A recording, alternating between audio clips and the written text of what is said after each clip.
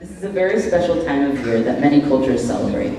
For thousands of years, astronomers, architects, and priests in every corner of the globe have marked the winter solstice. The Druids of England and Iceland decorated oak leaves with golden apples and candles to represent harvest and light.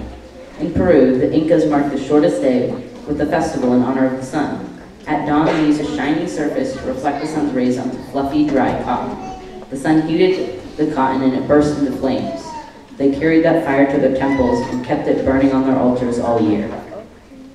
The Roman festival of Saturnalia took place between December 17th and 23rd in honor of the Roman god Saturn. Hanukkah, the Jewish festival of lights, starts on the 25th of Kislev, the month in the Jewish calendar that occurs at around the same time as December. The Hindu festival of Diwali, also a festival of light, occurs around the same time. In Eastern Europe, the midwinter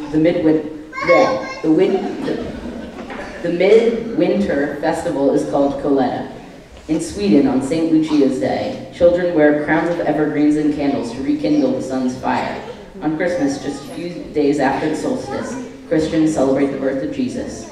Over the centuries, these traditions have mixed and mingled, making this time of year rich with cultural meaning.